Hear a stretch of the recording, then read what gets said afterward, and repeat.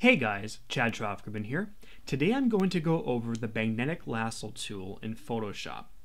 Now, unlike the other regular lasso tool, this one allows for greater accuracy as well as ease of use. Because when you're going through and selecting the object in your image, it actually attaches magnetic little anchors to the selection automatically, allowing you to go ahead and select things with greater accuracy. It makes things easier because it doesn't rely so much on the way you handle the mouse, like your steadiness and all that kind of stuff. So let's go ahead and check this out and see what it does. The first thing we need to do, obviously, is select the tool, and that is the third option down on your toolbar. Now, it does share that space with two other lasso tools, so you might need to hold in your mouse button to get to it, just like that. Okay, let's go ahead and get started. The first thing I'm going to do is take my zoom in tool, and I'm just going to zoom in on the leaf here really quick just so we can kind of see what we're doing. Now, with my lasso tool selected, the first thing I'm going to do is hit the caps lock button. When I do this, you can see it obviously changes the way my cursor looks. That plus sign in the middle of that circle is where your anchor points will be set when you click down. So let's go over here to my leaf, and I'm going to click down right here, and this will begin the process. Now, as I move my cursor, you can see it kind of morphs to the leaf as I go along. Sometimes it's not perfect, other times it's pretty good. But as I moved along, you'll see that another anchor point was set down.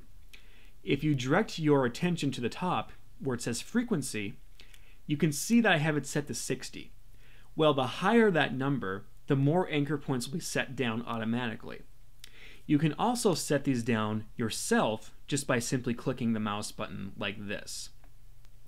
Now, you can also delete anchor points. Let's say, for instance, you're going along and for some reason you mess up. Let's say we go down here, and obviously we don't want that. You can simply hit your backspace button, and that will redo the last anchor point you set down. And if you keep hitting the backspace button, it will delete all of them, each time before. So, another thing to point out when doing this, if you're having a hard time, you might want to go ahead and adjust the contrast, which is also located up there. The higher the contrast of your image, let's say for instance, in an extreme case, you're selecting something black on a white background, the higher you're going to want your contrast set there, because Photoshop will have a better accuracy when it comes to higher contrast images. Now, if your image is a bit washed out, you might want to set that lower, because then Photoshop will have a better time grabbing your edges then. The width, which is also located up there, basically defines how big this circle is. Now, that basically means that Photoshop will go ahead and look for the edge of the selection you're trying to grab within that circle. So the bigger the circle, the bigger the parameters for that edge search will be. So a bigger circle means you can go a bit quicker, but it also means if you have less defined edges, it will be a little harder, of course, to grab those edges when going through. So if your image is less defined, you might want a smaller width size for that. And you can't really select that stuff on the fly, because, for instance, if I was going to go up there, like, oh, I'm going to select my width. As you can see, it like draws as you go along. So let me just hit the backspace button here really quick. Like that.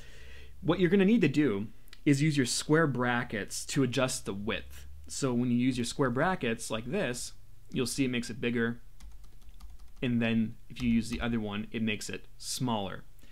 Now, for your contrast, what you do is, if you want more contrast, you use the period key on your keyboard, just like that. And if you want less contrast, you use the comma key, like that. So anyway, I'm going to go through here and just finish selecting this, so I'm going to speed the video up to save us some time. So I will be right back. Okay, there we go. I have my leaf selected. There is one problem though, and this won't happen with all selections, but in this particular case, there is a problem. if I go ahead and I zoom in here, you will see that there is a little gap here that should also be selected. Like this part should be actually excluded. So what I'm going to do is take my lasso tool and I'm going to go ahead and hold in my Alt key. Then I'm going to start right here and I'm going to click and I'm going to start just coming down like this. What this will do is it will create another selection, so it won't include this when we go ahead and do what we're going to do with our image, whether it's alter it or cut it out or put it somewhere else. So I'm simply just going to come in here really quick and get this out of here, just like that. And then when we release the Alt key, everything is fine. And you only have to use the Alt key. You only have to hold in the Alt key once when doing that. You don't have to hold it in the whole time. I guess I should have mentioned that. So there you go. We zoom back out, and we are good to go. Now, what I'm going to do, I'm just going to go to Edit, Copy, or Command or Control C, and then go to another picture here. Probably not the best example, but and I'm going to go to Command or Control V, and then I will just slide the image down into this new image. Now again, of course, this isn't like the best probably example when it comes to mixing pictures, but it was what I could find on short notice. So, and that's basically how you use the magnetic lasso tool. So anyway, I hope you guys found this helpful, and I'll see you guys next time.